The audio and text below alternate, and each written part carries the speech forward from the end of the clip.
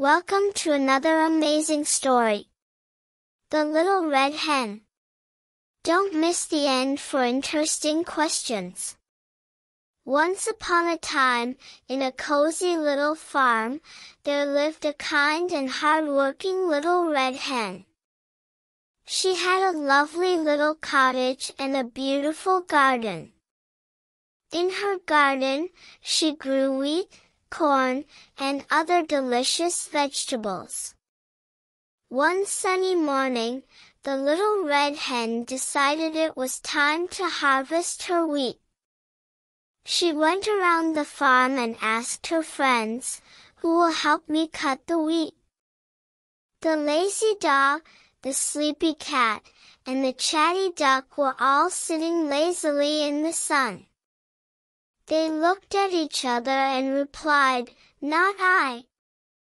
Undeterred, the little red hen decided to do it herself. She worked hard, cutting the wheat with her little beak, and then she carried the heavy bundles to the cottage. After she was done, she went to her friends again and asked, "Who will help me grind the wheat into flour?" The lazy dog, the sleepy cat, and the chatty duck, once again, replied, "Not I." So, the little red hen, being the determined little hen that she was, decided to do it herself. She ground the wheat into fine flour all on her own. Next, she went to her friends and asked, "Who will help me bake the bread with this flour?" And yet again, the lazy dog, the sleepy cat, and the chatty duck said, "Not I." So, the little red hen, still not giving up, decided to do it herself. She kneaded the dough, placed it in the oven, and soon, the aroma of fresh bread filled the air. When the delicious bread was ready, the little red hen went to her friends and asked, "Who will help me eat this bread?"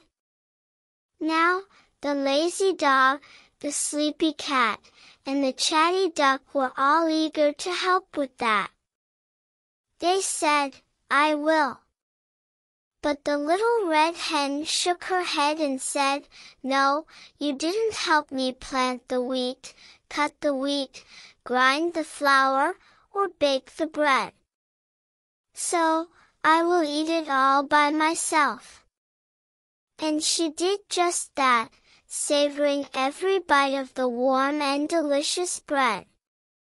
Her friends learned a valuable lesson that day, that you should always be willing to help when someone needs it and not just when it's time to enjoy the rewards. So, the moral of the story is, if you want to enjoy the bread, be willing to help make it.